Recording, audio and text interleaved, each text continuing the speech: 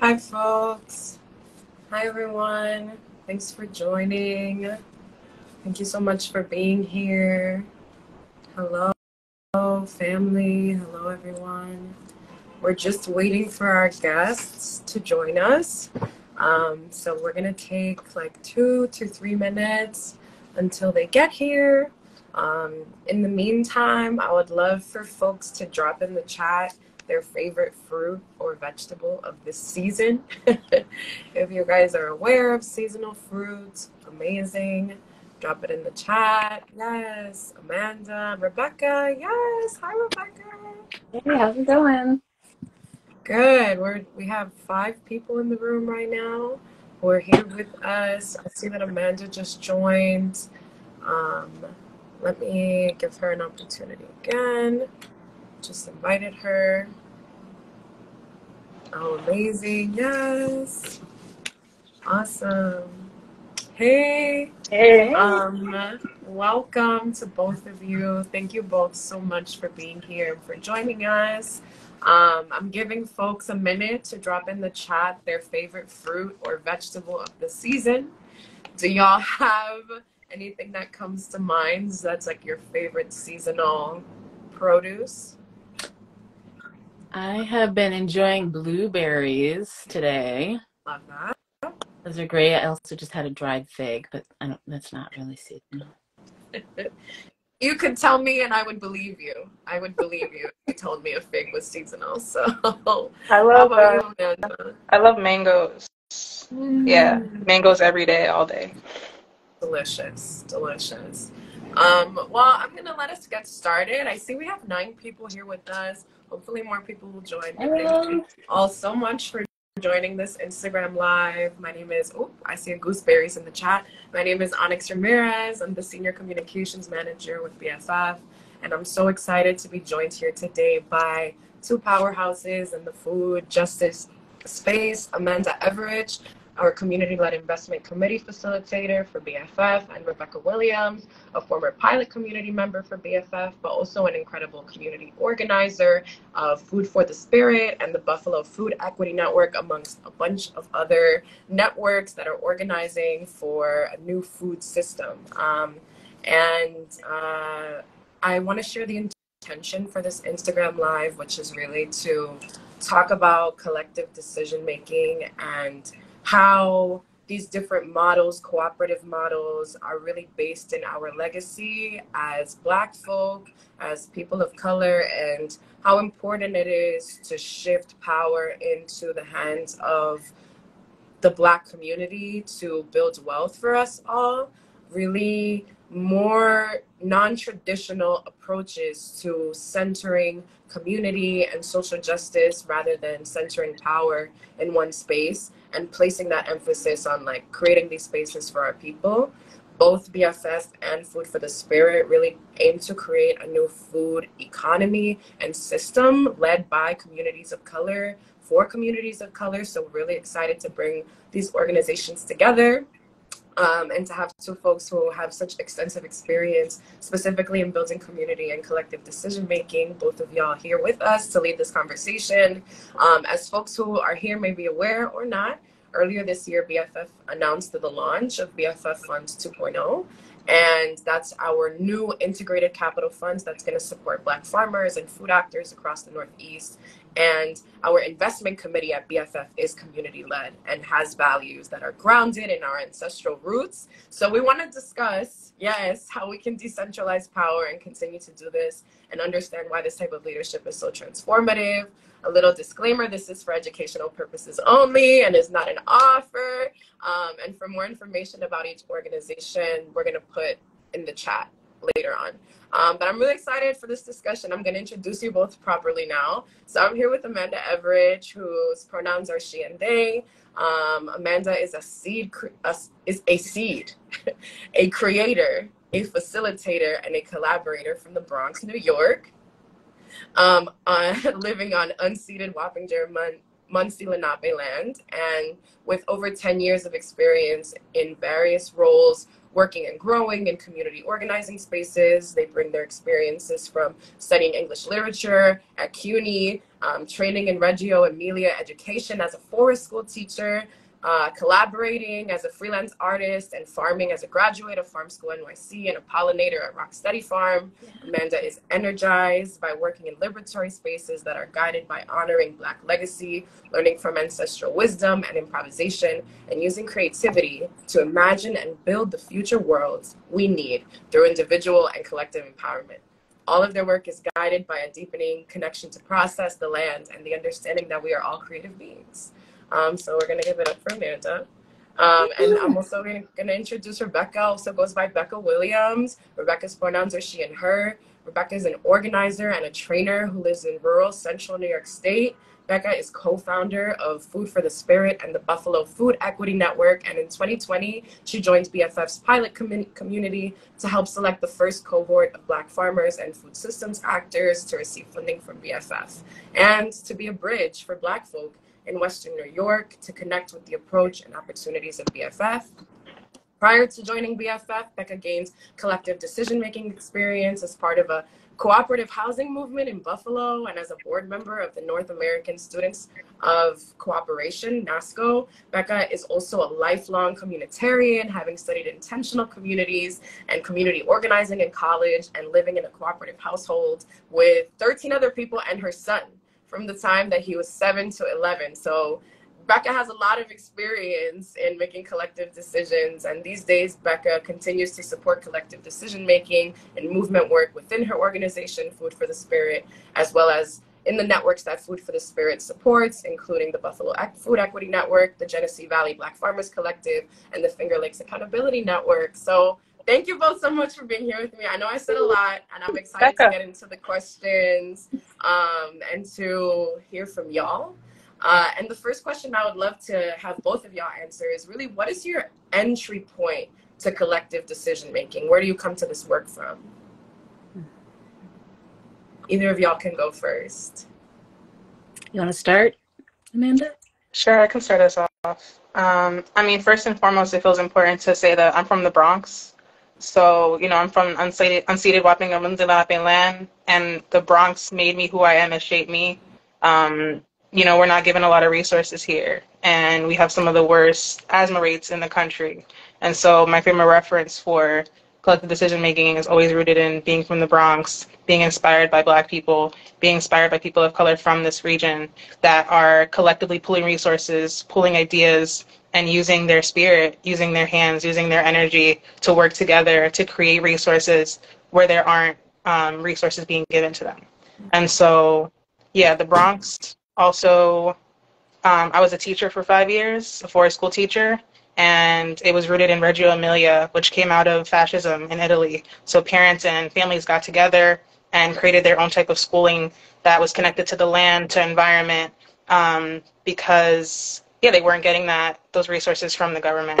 And so also, I'm a facilitator. So I've done a lot of facilitation rooted around ritual, rooted around process and practice and interdependence when it comes to being creative, when it comes to play as a liberatory practice and tool. Yeah, these are the things that created me. Also my family, you know, my family made me who I am. Having cousin clubs, hearing about things like that, family meetings, you know, that collective building. Yeah, these are the different things that have made me who I am. That's awesome. How about you, Rebekah? Well, first of all, just appreciating that context, Amanda, from where you came from, and just all the heart and passion that you bring to this work. And for me, coming out of the co-op movement, from living in a cooperative household, and even prior to that, coming from a family who had spent time in intentional community with people who work together to, care for land stewards, so there's a community just outside of, just near where I live, called the Rochester Folk Art Guild, and that community was a home away from home for me. So I grew up in the city of Buffalo, spent weekends and holidays at the Folk Art Guild, and there at the guild, I was able to see really people putting in place systems of working together, collective work, where, like, as simple as like moving a bunch of boxes from one place like to like 100 yards away or whatever, and making a long line of people and passing the boxes, and everybody being just a cog in the system and working together. So seeing those kind of practices as a child and growing up in that. And then I also had the benefit of being a part of a revolutionary school, so a public school in Buffalo called the Montessori School, where adults and children were all, respected in a very tight community with a very tight culture. And so I got to participate in collective decision making in that school setting too, back in Buffalo. So for me, it's just been a pretty, like, similar to what you said, Amanda, about your own upbringing. For me, it's been just a part of who I am and where I come from. So then just bringing that to spaces that I'm in now just seems natural. That's awesome. I feel so jealous of you guys, because you're talking about the spaces that, you can look to in your family to inspire the work that you do. And also, like, hearing so much connection between the both of you as like artists and educators, and how important that type of power structure and all of that type of movement building has been for your work. And I'm interested, like, what was so important about having that type of structure in those spaces as artists, as educators, in your communities, and even for like a fund like BFF? Like, what's so important about this? Yeah, I really love hearing more about your background, Becca. I didn't know we had that much crossover, so I want to talk to you more now about stuff. Yeah, I mean, it's interesting. When I was thinking about, preparing for this conversation, I thought some of the things I'm going to mention are going to be about food and farming, but I'm gathering information and knowledge from Black creation across so many different realms and spheres of life. It's jazz music. It's, my neighbors and how they talk to each other. It's farming. Yeah, it's food. There's so many different places where I'm getting information from and synthesizing it together to understand what it means to be in community with other people, and what it means to be interdependent.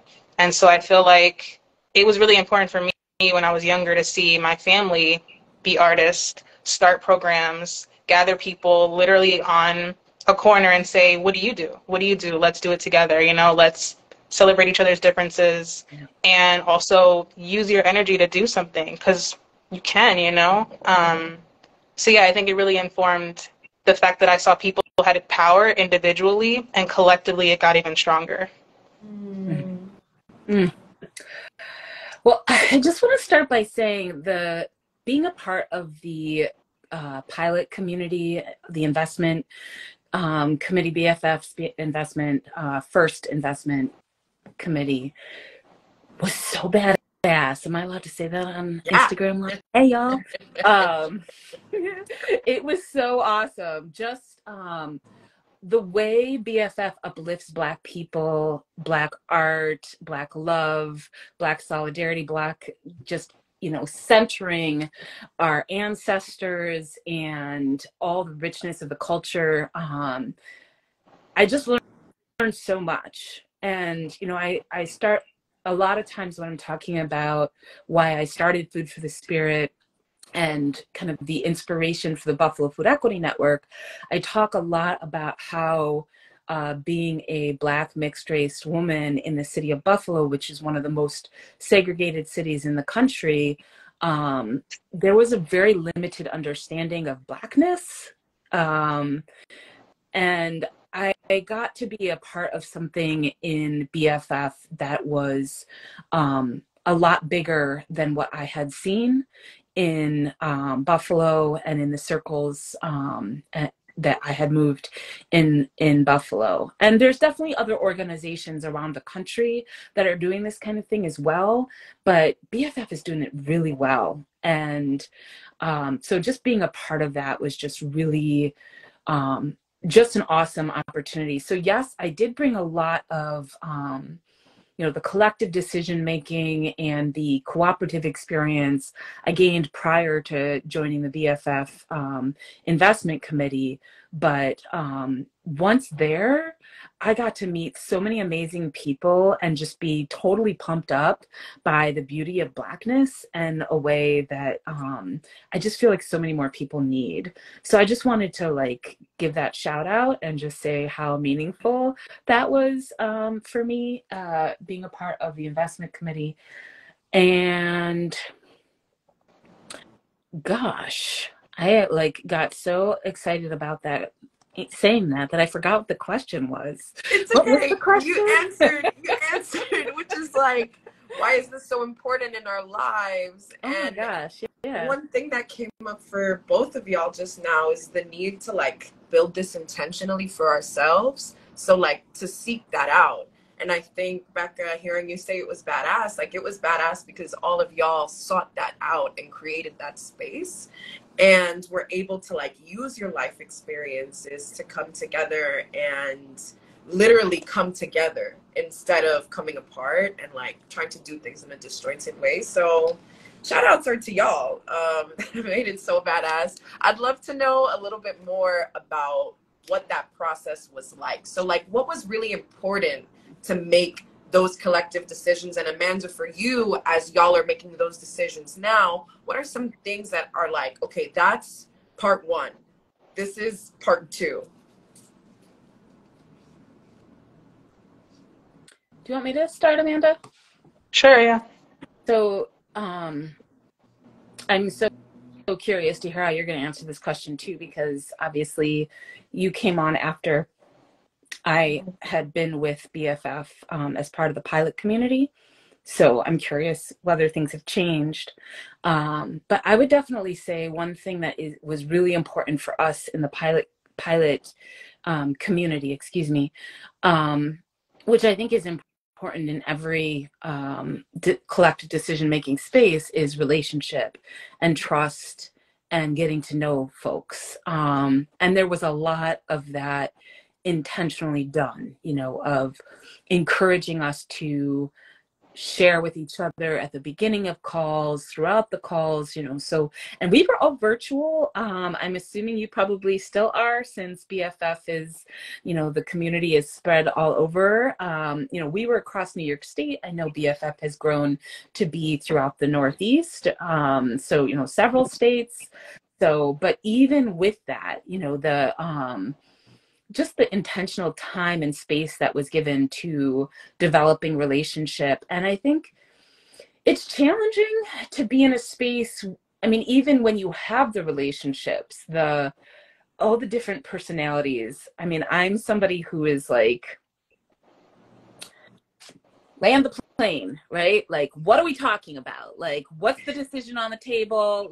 Tell us what it is, so I'm that. And I can feel internally my anxiety, going up, if, the time is going by and people are kind of talking and I'm and I've learned over the years that that's not helpful, in a group and in a community. And when we're working through trying to, trust each other and understand each other, there are so many, when you're in a space, that collective space, what is powerful about it is the collective wisdom.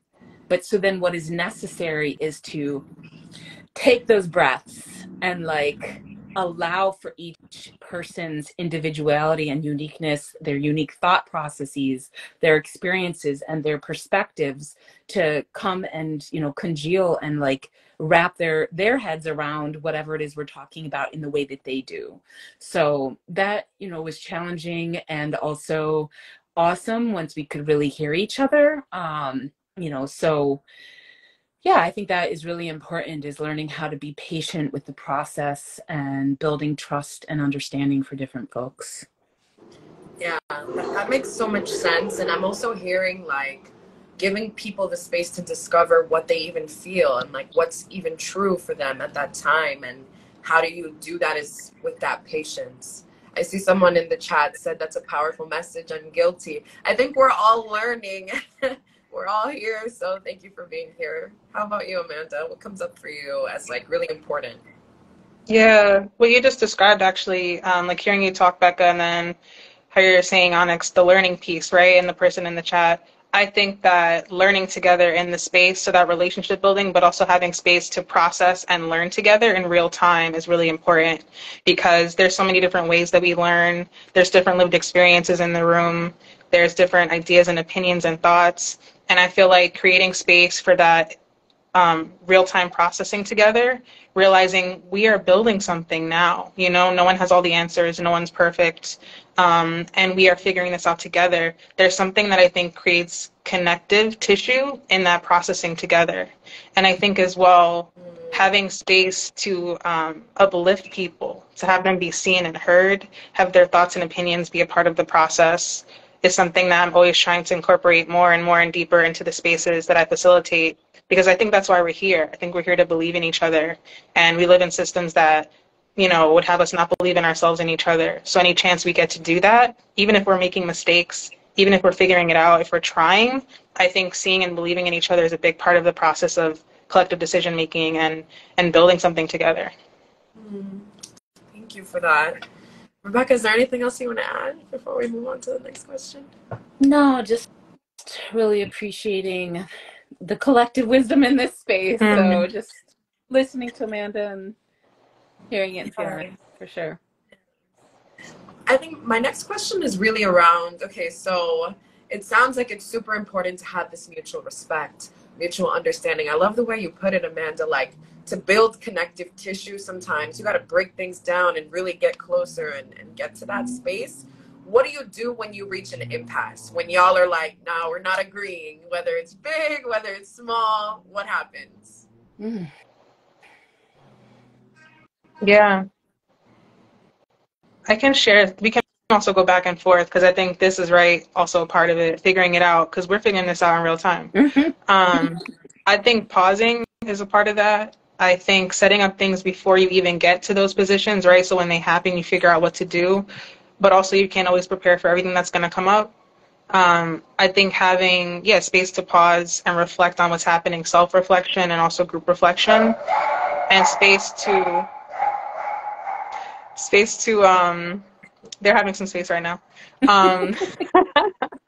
Space to figure out what's actually happening, right? Like what is creating this impasse and what are the goals? What are our common goals? What are our individual goals? I feel like it goes back to that people wanting to be seen and heard, piece where are we having space for that?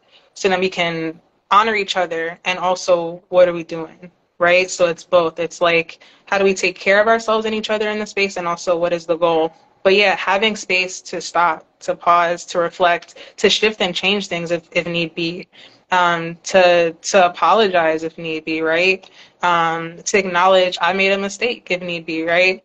I think we live in systems that want us to keep going really fast so that we don't have that time to really build the things that will last. Having something be fast doesn't mean it'll last long. It means it's done. But I don't think we're ever really done, right? Like we're living and breathing. This is creation. Life is creation. So I don't think it's about getting it done. I think it's about what are we doing and how are we doing it and figuring out how to keep in process and in like grounded presence with that. Thank you. And someone in the chat says something really similar about like we're all at different stages of action, and that's really important because not everybody is going to be ready to move when you are. And so I'm thinking about that in relation to what you just said of like we're trying to arrive, we're trying to get to some place, but what if we're never there? What if we're always there and we're always figuring that out? Rebekah, I want to hear from you. Yeah, this is such a juicy, deep question. And I feel like, I mean, the impasse, right? So, I mean, I think what you were saying, Amanda, there were so many things that resonated. I think remembering like kind of the concept of the goal and thinking about principles. So I think, BFF has a set of principles, and those are some things that are meant to guide the process, right? And I think in any collective decision making process, the first thing the group needs to do is ensure that there's collective understanding and agreement around the principles, right? So I think that is key, and that can help in moving through an impasse. I also I was actually thinking pause too. That was like the first thing that came to my mind, and then you said it, and I was like, yes, pause. Like, there's a saying that I've heard that's, I think I've heard Leah Penniman say it. I don't know exactly where it first came from, but be okay with unfinished business. Like, you don't have to leave this meeting with everything figured out. And, I think it's similar, like even in relationship where like, if you're having an argument one night, maybe like give it some space, like rest on it, just try to like set the argument aside for a minute and come back the next day after you've slept, so similarly with a group of people who are in relationship with each other, pausing is okay. And I'm hearing in a lot of movement spaces, the pause, like the access pause of like allowing people who process at different speeds or in different ways to catch up.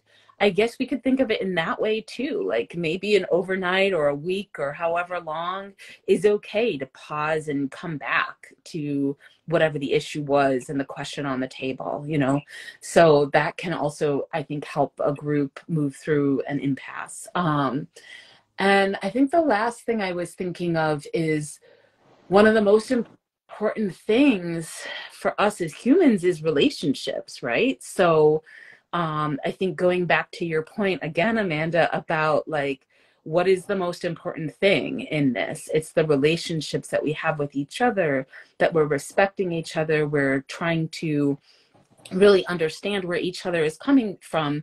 And then from there, okay, we need to bring our self-interest to the table. We need to bring our, radical self-care / community care to the table. I think, when I was just talking to somebody about that self-interest piece, and as an organizer, that you have the spectrum of selfish to selfless, and self-interest is in the middle, where you're bringing yourself to the community. And in that same way, in the collective decision-making process, making sure that you're not being selfless and not speaking for what is in your heart and what your principles are that you feel the group should be staying in line with, but also hearing a bit of like, what, not being selfish. It's not about you, it's about community, right? So yeah, what's coming up for me is this thing that I do, which is sometimes feel like everyone else knows better than I do, because my experiences for some reason are not as good, not as valid, not as real. And the self-interest is why you are there, is to bring yourself, because your experiences are so valid. So I really appreciate you saying that, and it makes me want to speak. I would also love to hear y'all speak a little bit about your legacy, because both of y'all mentioned that this is in your families, in your communities. Who are some leaders that y'all look to in movement in space, either personally or in history, that you're drawing from when you think about like, okay, I'm going to be this person?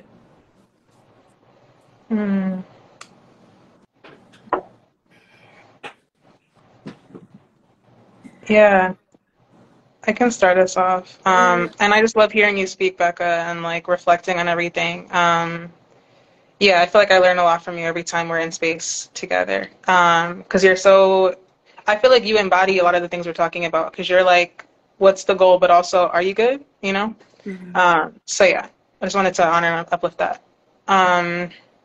You know, I I think about a lot of people. I think about, right, like Fannie Lou Hamer. I think about George Washington Carver. I think about these people that are standouts, that are ancestors that are leading the way, have led the way for us, right?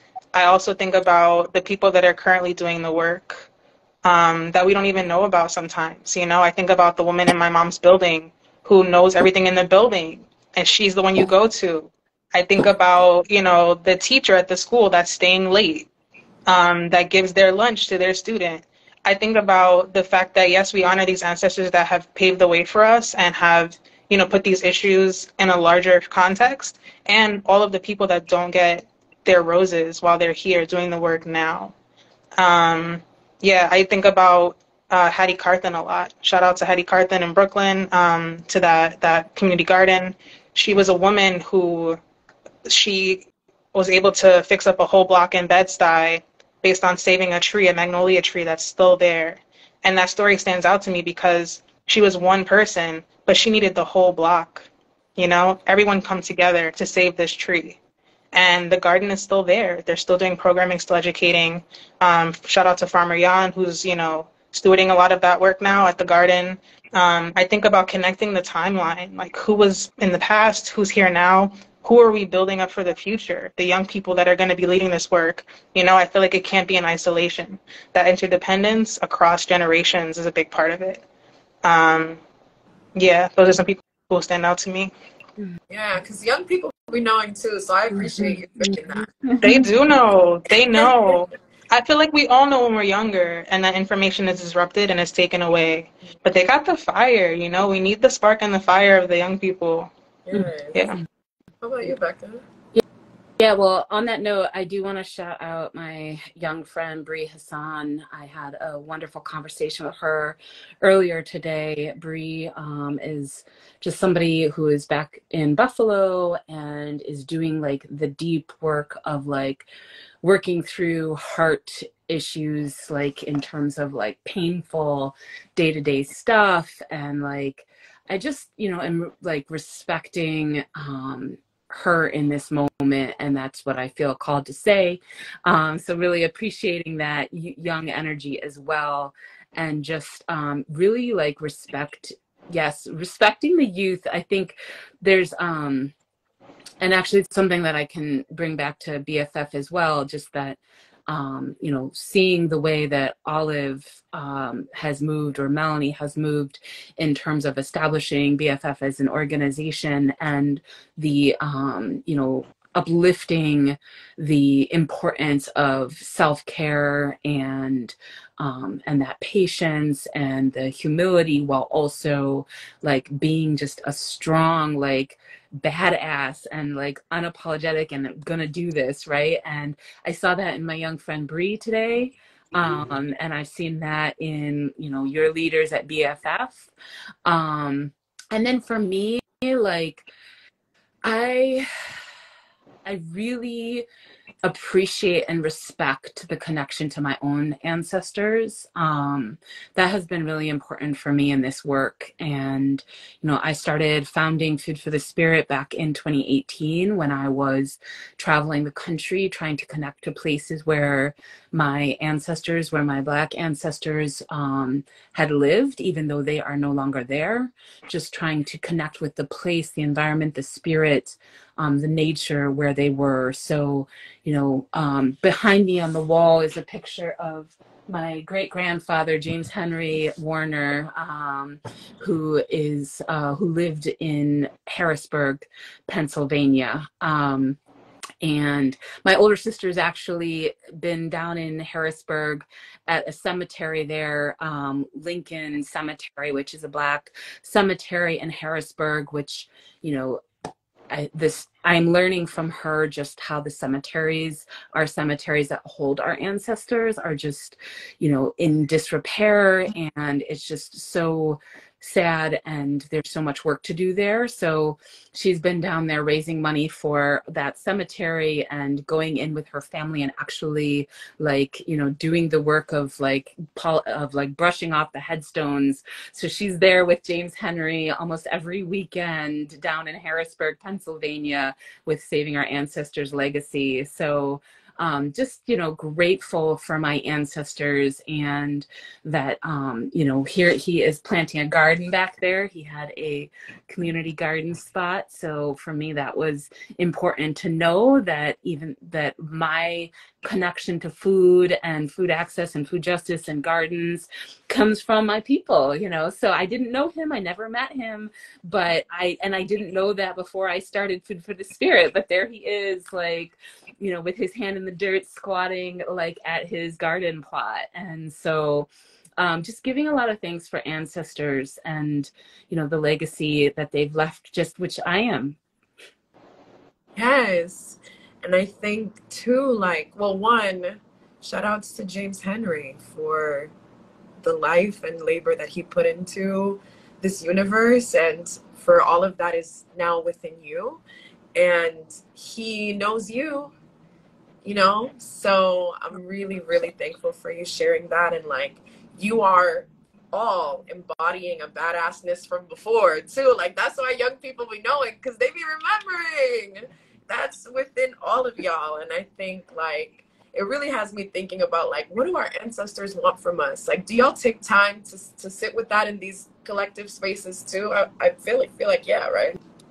Mm-hmm. Yeah, I love hearing about your family, Becca. Because yeah, so much of what I do too is really asking them for guidance. And I think too, a lot of collective decision making, a lot of what we do with BFF is we're not starting things completely from scratch. We're building legacy. We're continuing knowledge and wisdom.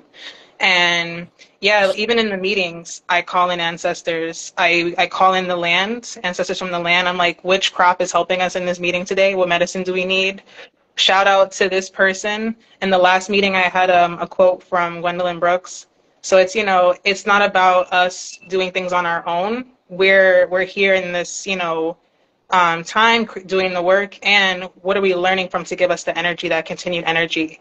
A poem I always think about is Sonia Sanchez and her talking about fire, right? Like, you have fire, you pass it on, you give it to someone else. And I feel like that's what the ancestors do, right? They give us the energy to keep going, and we're going to be ancestors, right? So what energy are we leaving behind for who's coming next, Mm-hmm.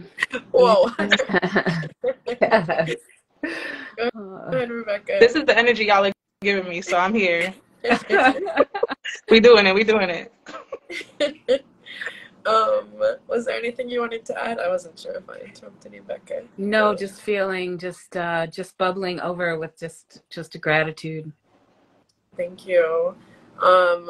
We are almost wrapping up. I want to leave 5 minutes at the end for Q&A. So for the folks that are here, start thinking about your questions. Maybe we can answer it live, and if not, maybe we'll answer it after. But lastly, I would love to know, specifically as it relates to BFF and this idea of like building community wealth, like what does that look like in practice? So what are some steps that people and organizations can take to shift that power and build that wealth?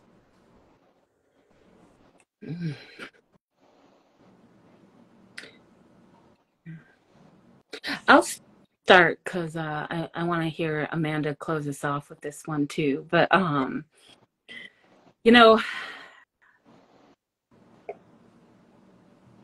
there is so much to be said in the personal is the political, and also in the work that we each have to do in ourselves.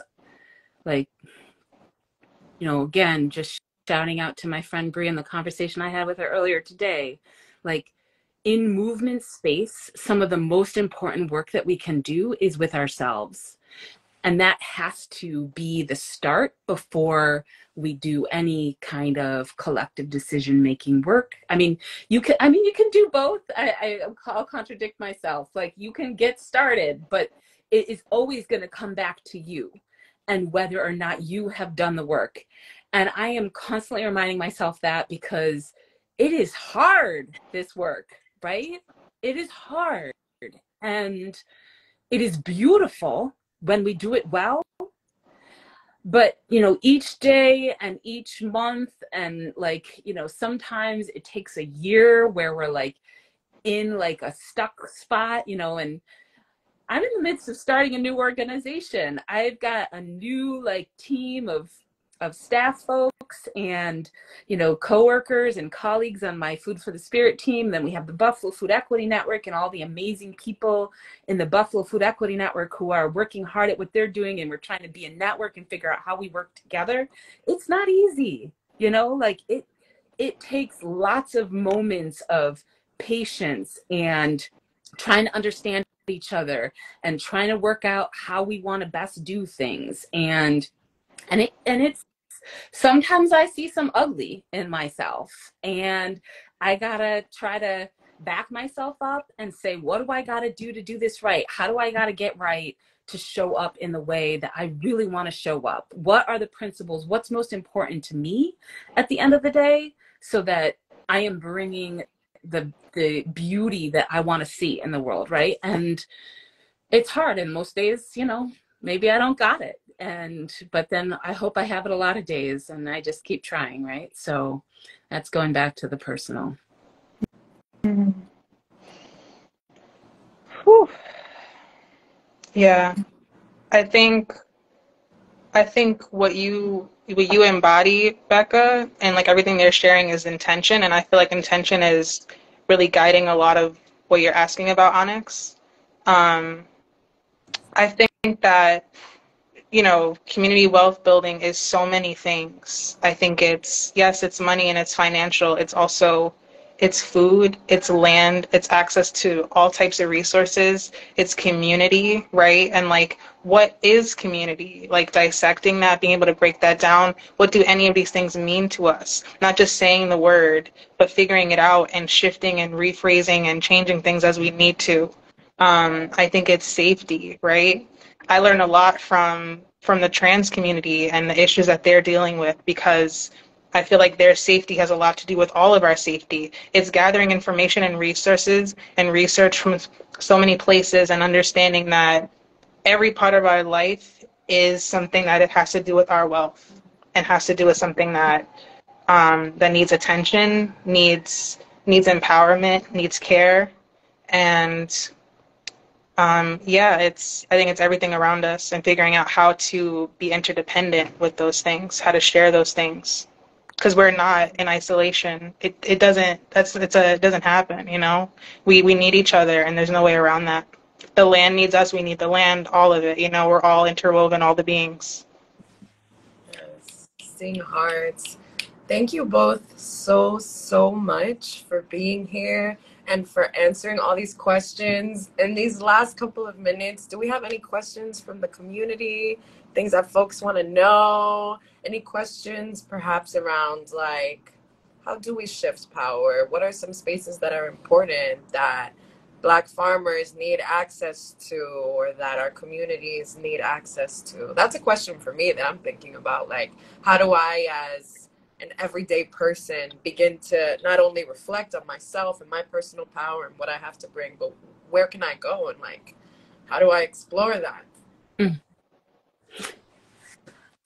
Well, I mean, I'm going to just shout out some of the spaces. So for Black folks on the call, if you're in New York State, Black Farmers United, New York State. So we are learning, practicing, actually doing, you know, advocacy, policy change. We are shifting resources and power into the hands of Black farmers and food actors in New York State through Black Farmers United. So that is one real place where policy advocacy work is happening.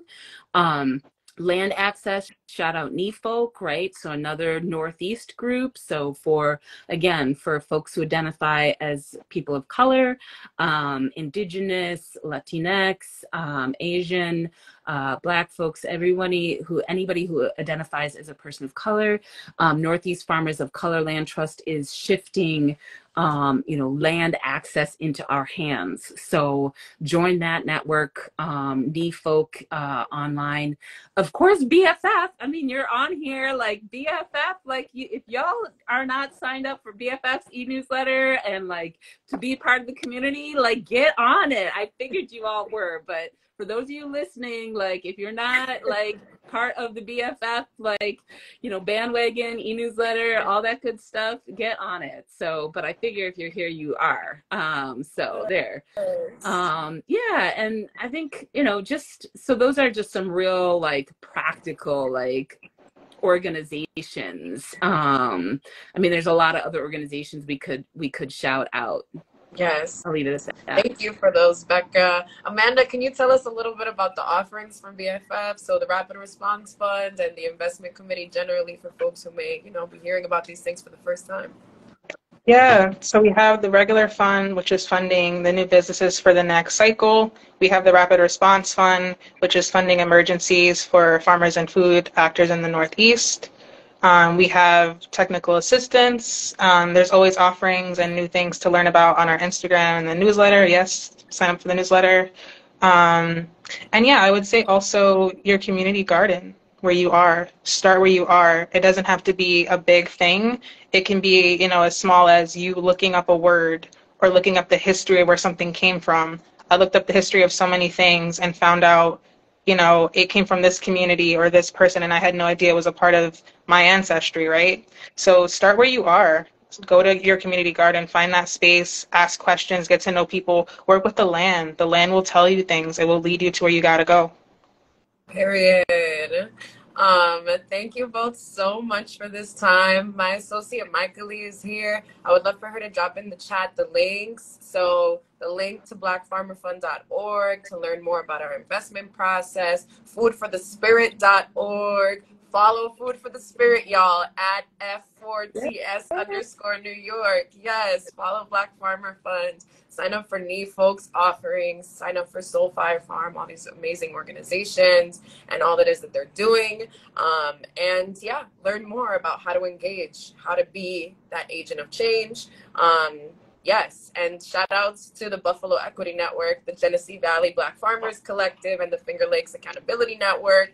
And thank you both so much for your time. Yes. Thanks for having us, Onyx.